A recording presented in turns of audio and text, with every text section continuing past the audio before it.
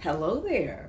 It is time. It's time. I'm excited. I know you're excited. We are beginning the conversation called A Letter to the Church.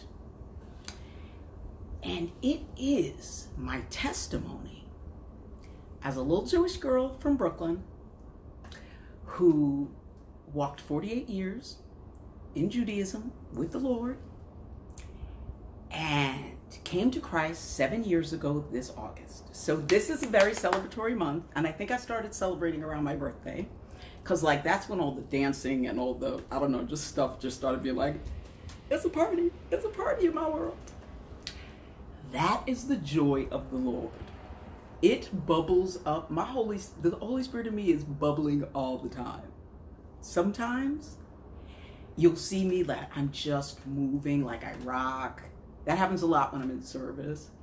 Like I'll rock and I literally cannot be still because of the bubbling of the Holy Spirit in me. I've been like that since I was 4.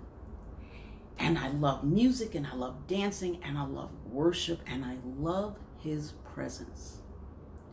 So the letter to the church is going to deliver the truth about my experience walking in Jesus cultures. That's what I call them. Walking in Jesus cultures as I walked out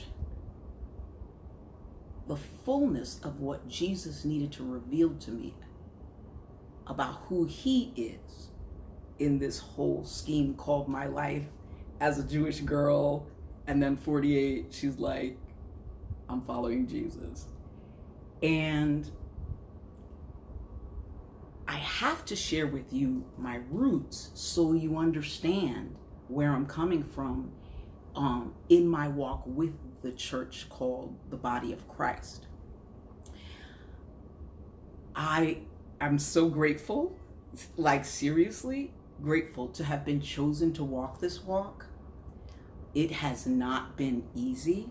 In fact, when I was 4 years old, I began to speak to the Holy Spirit. And as a child, people used to say to me, oh my God, the Ruach HaKodesh on her is so beautiful, yada, yada, yada. That's nice. The enemy smelled it too, though. So at 7 years old, I was in a house fire. And in that house fire, I was able to demonstrate God and experience God, so that this thing called this fire that was supposed to devastate me and devastate my life was not going to happen. Not the way the enemy planned it. So I remember at 4 years old, I used to watch Yogi Bear. I loved Yogi Bear. I loved Felix the Cat. I loved Magilla Gorilla. Those were my friends. Those were my people. And I remembered at 4 years old asking the Lord if He would make me smarter than the average bear, because I didn't feel like grown-ups were safe. I'm telling you what I prayed when I was 4. How could I be aware that adults are not safe at 4? The Holy Spirit. So my life began saturated in prayer and praise and worship and the study of the Word of God. So little Jewish girls, like when we're 5 and we're in kindergarten, we're already, boys too. I don't even know why I just said girls, but because I often find myself having to explain as a woman how I can reside in these things that sound like, I guess, old school to people, but they're not old school, they're God school, and still be a strong, bold force for the kingdom and stand wherever I have to stand, baby. I don't care how tall you are. I don't care what size Goliath you think you are. I don't care what gender you are. If the Lord sent me to say something to you, I must say it. Trust that. Right. So this molding and growing of me was to have me surrounded, saturated, encapsulated with praise and worship. To go to school at 7:30 in the morning, and as a 5-year-old, the entire school was in corporate worship for the first hour of the day. And 5-year-olds learn Zemirot. We learn the songs that are about worshiping God. And that's how we start. We start in song, and then by the first grade, we receive our first Siddur, emblazoned with our Hebrew name on it in gold. It's like the most gorgeous thing, and it's a whole ceremony, and it's a process. This is in the first grade.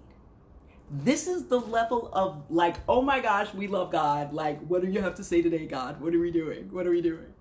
That's the life I was cultivated in. Right. So, of course, I was dangerous. And at 7 years old, I was in a house fire. The enemy knew. He smelled it, baby. He was like, well, let me see what I could do about this situation. 7 years old, my house caught on fire.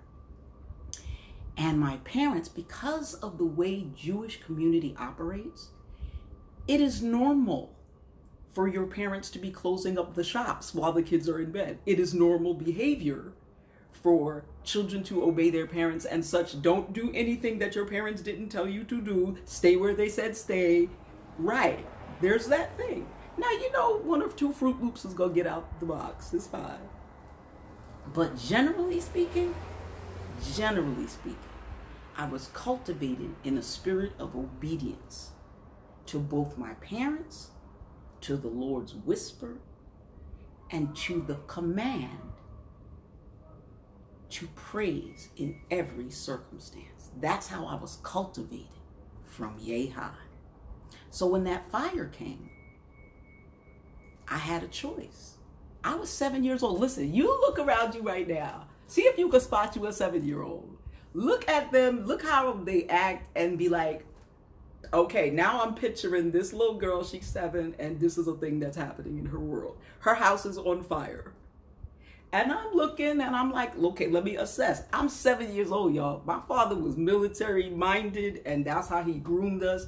And the word of God speaks military talk all the time. That's how I was groomed, baby. Yeah, that's how I was groomed.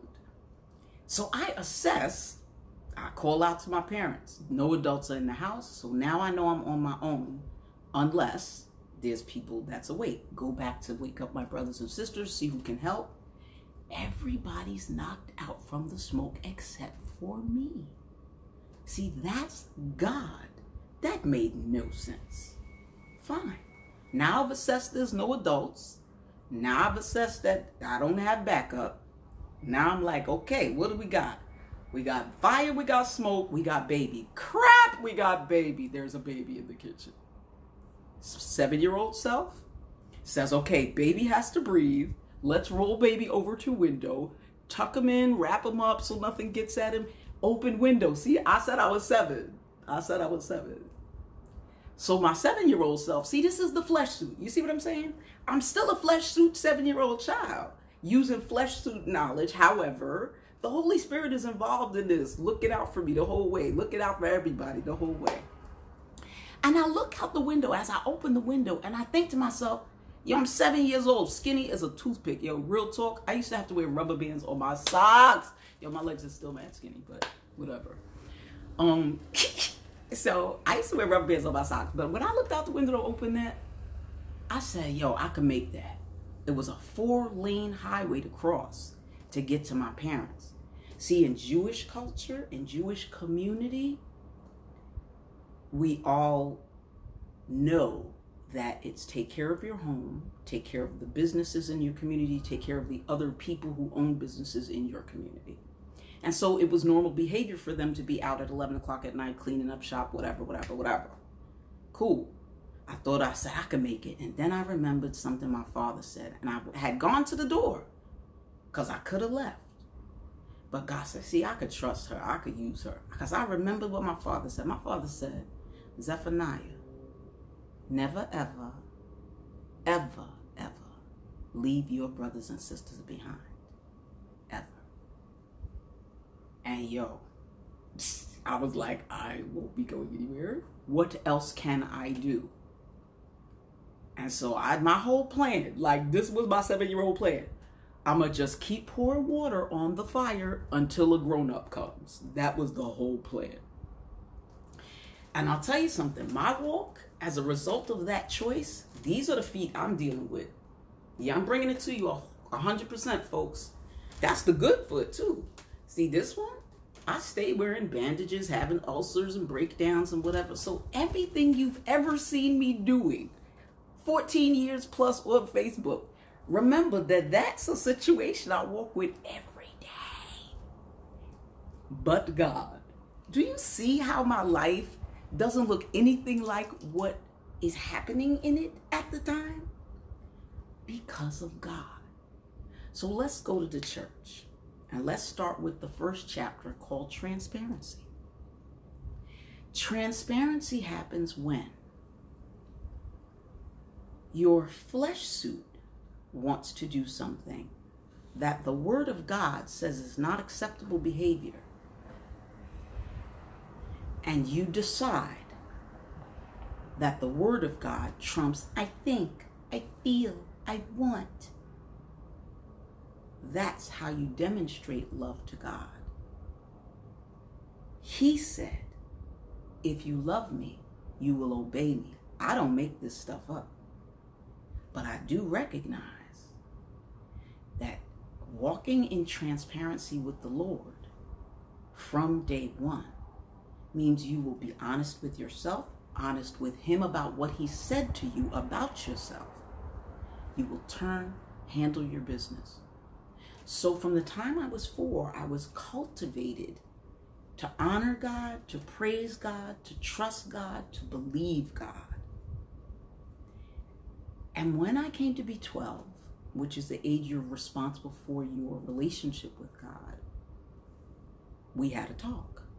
And see, I know in my culture, these things called bat mitzvahs is a gross, disgusting display of greed and idolatry. It's not at all what it's called to be at all. A bat mitzvah is about that girl or boy standing before their parents who have been leading them thus far in the Word of God and in prayer and whatever is parents are responsible for. And we're standing before God, before our parents, before the minister of the house and the congregation, and we're acknowledging the seriousness of this relationship, that we are now walking in covenant because we choose it. At 12 years old, that's what we become responsible to identify.